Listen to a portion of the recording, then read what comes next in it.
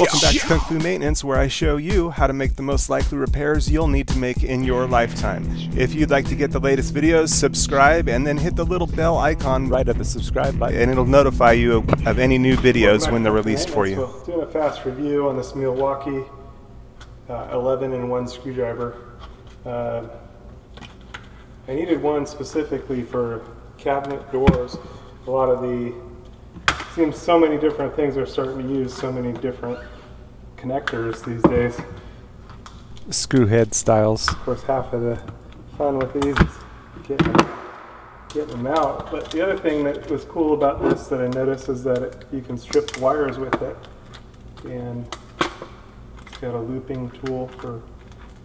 It only strips up to 10 gauge wires, but correction, I think it was 12 gauge wires, not 10 gauge. And 12 gauge wires. Up to 12 gauge got going on. Thought that would be pretty cool. Alright, got it out of its package here. It's got a cover on the tip. And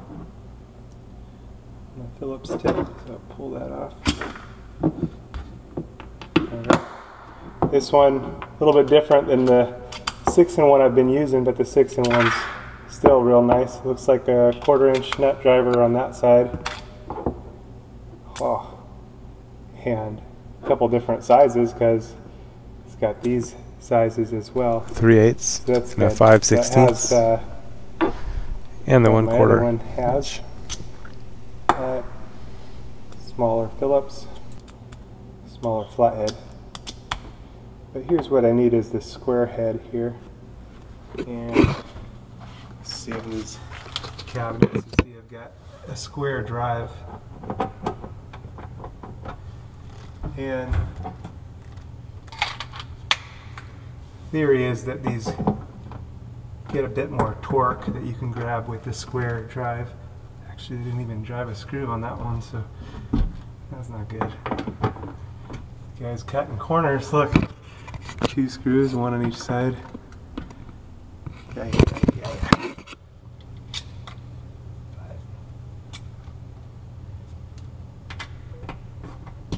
this is actually that was too small of the square head. This is the larger square head, but that give it much more torque.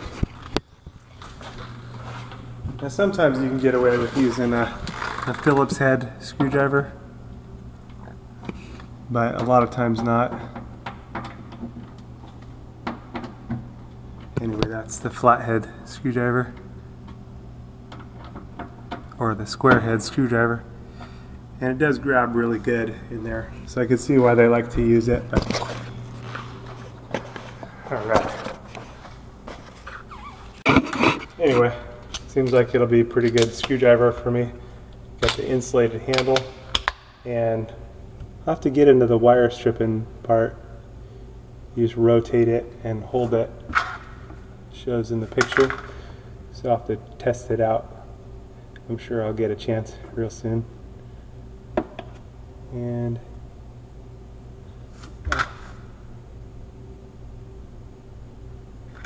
the bender's right here. I usually use my pliers, but that's kind of cool. So, a couple different functions. It's a little beefier, different, a little bigger size nut driver. So I think definitely will come in handy for me. I've been using this one. This one works great for appliances and stuff. So, but this one, I kind of wore out the flathead, and hence I needed another one. And noticed that this had some more features, so I figured I'd give it a shot because I needed those extra tools.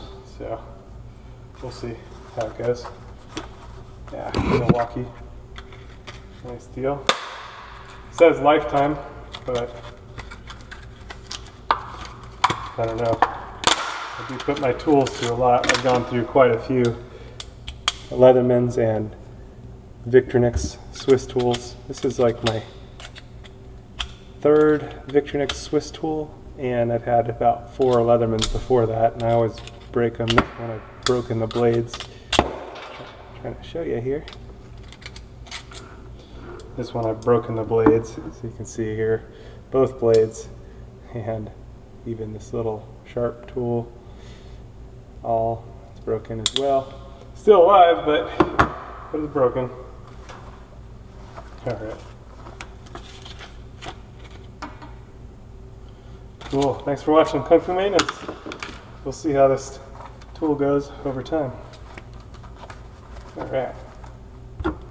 Yeah, so this was just an unpackaging review on the tool. Gonna get into the wire stripping a little bit more, but I'll probably do an updated review on the tool about 30 days or so after I've had a time to use it a little bit and experiment with it.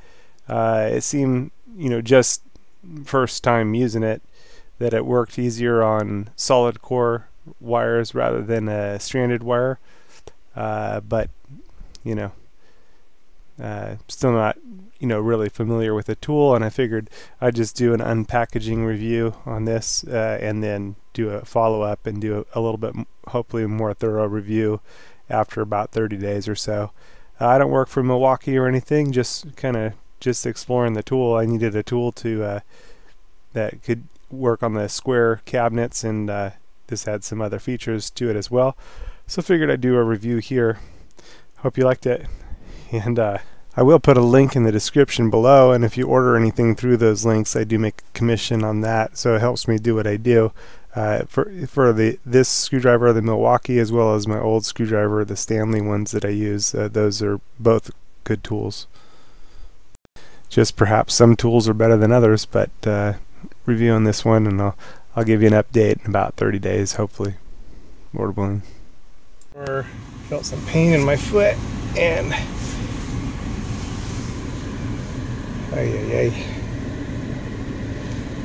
staple. I don't think that would go all the way through my foot, right? Let's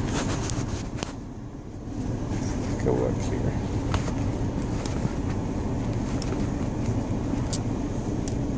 I picked up my foot in the store and mine never matter. Thought I had a piece of glass in there. Let's see. Yep. Was poking right up and in. Not real bad, but enough to wake me up. It's like, hey. Alright. Well, got that out of there. Definitely had some crazy stuff happen this past week, and so going to be sharing those videos with you, starting with the one I released about a week ago, which was about how my best tips on unclogging air conditioner condensate lines and the preventative maintenance you can do to prevent things. But in that video I shared my 5+ best tips about dealing with condensate drain clogs from air conditioning and heading those things off.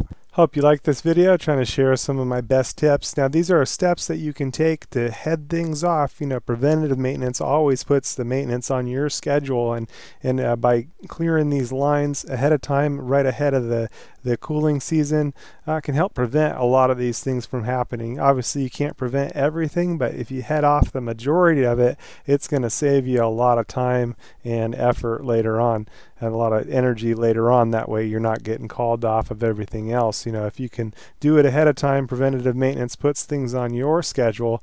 Anyway, that's what Kung Fu Maintenance is all about, making life easier for you and sparing you as many headaches as I possibly can. Thanks for watching, and I hope you subscribe and hope you like the video. These past few days have been some crazy days.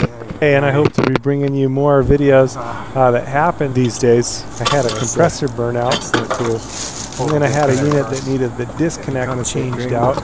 So hopefully going to be showing you those videos and a little bit more how-to, or a lot more how-to, and just sharing the experiences with you in the days to come. Thanks for watching. Fried everything.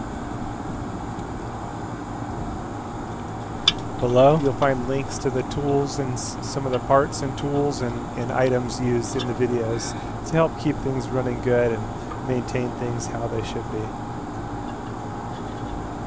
It looks like it's internal.